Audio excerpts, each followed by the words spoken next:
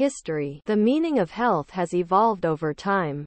In keeping with the biomedical perspective, early definitions of health focused on the theme of the body's ability to function. Health was seen as a state of normal function that could be disrupted from time to time by disease.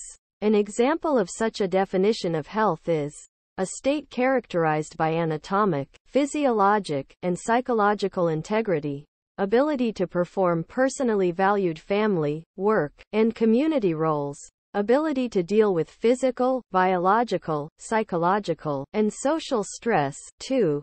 Then, in 1948, in a radical departure from previous definitions, the World Health Organization, WHO, proposed a definition that aimed higher, linking health to well-being in terms of physical, mental, and social well-being, and not merely the absence of disease and infirmity. 3. Although this definition was welcomed by some as being innovative, it was also criticized for being vague and excessively broad and was not construed as measurable. For a long time, it was set aside as an impractical ideal, with most discussions of health returning to the practicality of the biomedical model. 4. Just as there was a shift from viewing disease as a state to thinking of it as a process, the same shift happened in definitions of health. Again, the WHO played a leading role when it fostered the development of the health promotion movement in the 1980s.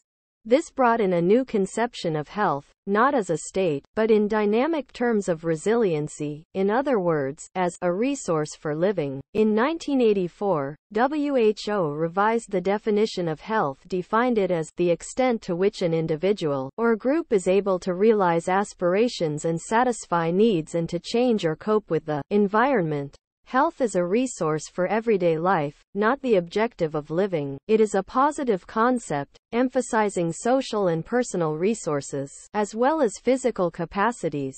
5. Thus, health referred to the ability to maintain homeostasis and recover from adverse events.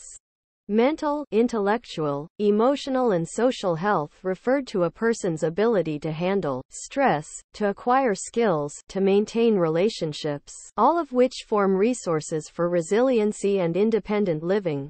4. This opens up many possibilities for health to be taught, strengthened and learned. Since the late 1970s, the Federal Healthy People Program has been a visible component of the United States approach to improving population health.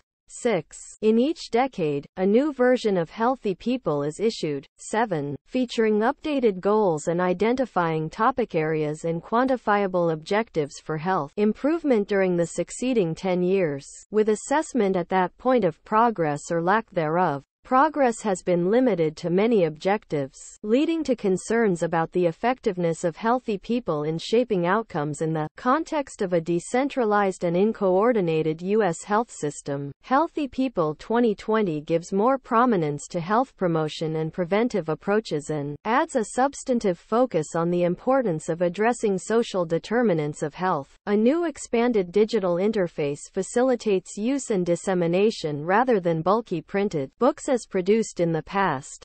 The impact of these changes to healthy people will be determined in the coming years.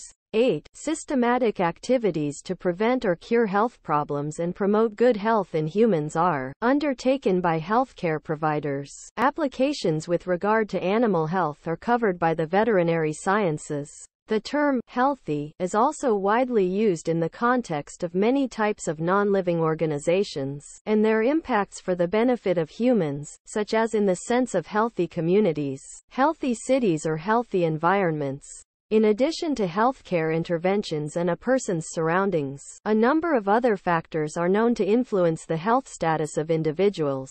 These are referred to as the determinants of health, which include the individual's background, lifestyle, economic status, social conditions and spirituality. Studies have shown that high levels of stress can affect human health. 9. In the first decade of the 21st century, the conceptualization of health as an ability opened the door for self-assessments to become the main indicators to judge the performance of efforts aimed at improving human health.